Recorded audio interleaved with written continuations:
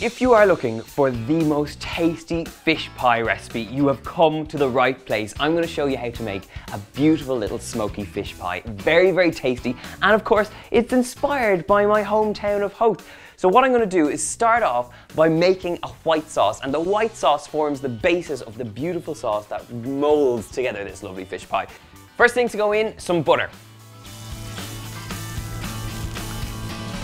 That's melted down now, so straight in to make our lovely roux, I've got some flour. So get that in there and give it a good whisk.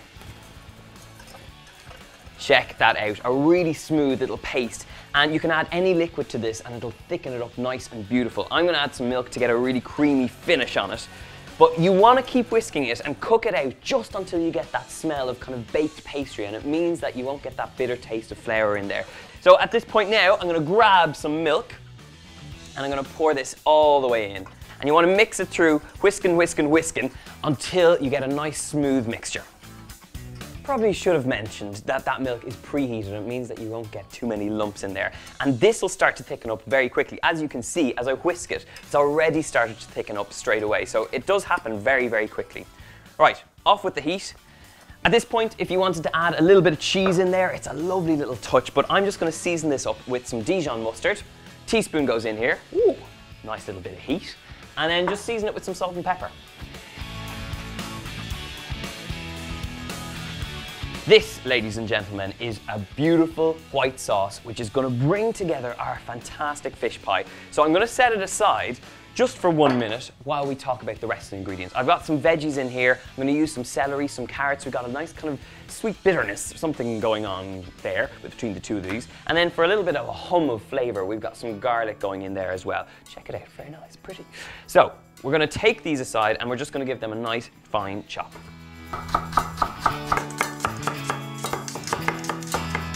A nice fine chop on the garlic, and now all our veggies go into the pan. Little drop of sunflower oil, or whatever oil you want to use. Get all the veggies straight in there, and we're just going to soften them down. So mix them through, and actually at this point you can also give it a little season of salt and pepper. Check out the veggies, nice and softened down. So at this point, bring across that white sauce. Veggies go straight into the white sauce, and now we got to talk about our fish.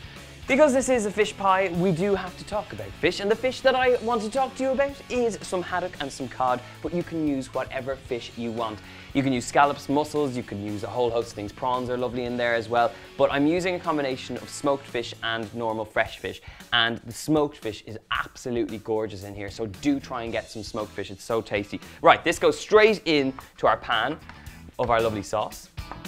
Chives for that lovely kind of oniony flavour. Just mix them through and you just get those lovely little flecks of herb throughout, and it's going to be gorgeous. Tumble it all out into the pan. Look at that, a beautiful fish pie mixture, but it's not finished yet. We've got some potatoes over here, and I've boiled these just until they're nice and tender. You can see they're still steaming in their own heat, and I've put them back in their pot.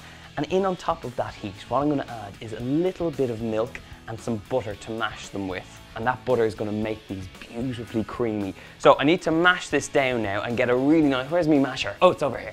So mash this down until you get a really nice smooth potato mash.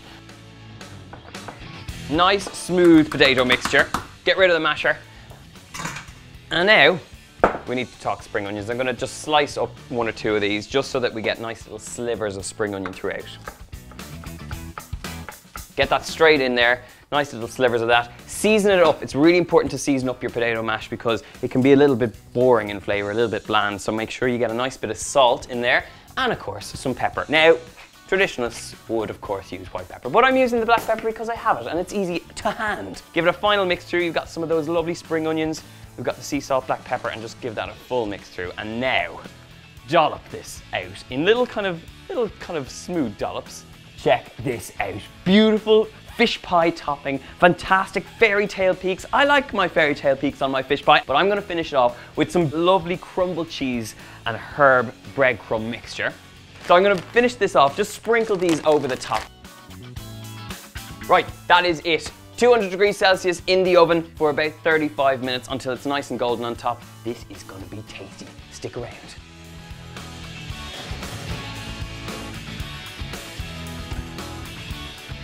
I cannot tell you how good the smell is in the kitchen right now.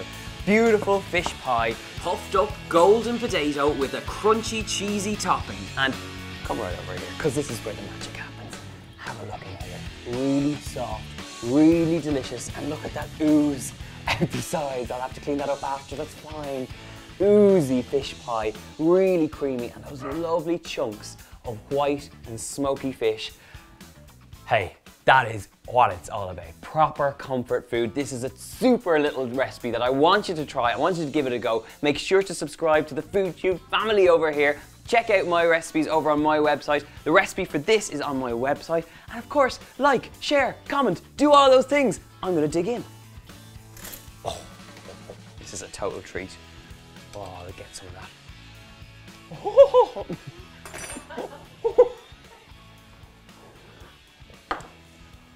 Top tip! Wait till it cools down. But okay, now I just burnt my tongue completely off my mouth. But that is fine. What I can tell you is, wait till it cools down, try it. It's very tasty. There's the doorbell. I best be off. See you later.